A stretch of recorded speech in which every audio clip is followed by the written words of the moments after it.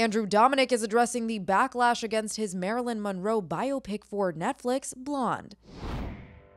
Speaking at the Red Sea International Film Festival in Saudi Arabia, the director said that U.S. audiences hated the movie and claimed they only wanted to see a celebration in the film, which starred Ana de Armas as the iconic figure. Now we're living in a time where it's important to present women as empowered, and they want to reinvent Marilyn Monroe as an empowered woman.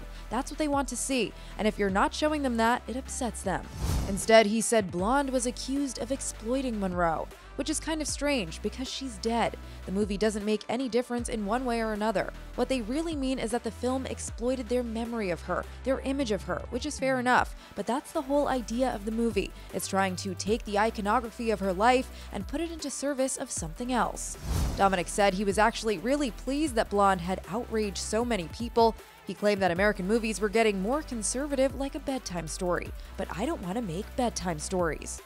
Blonde is streaming now on Netflix. For more on this story, head to THR.com. And for the latest entertainment news and updates, keep watching The Hollywood Reporter News.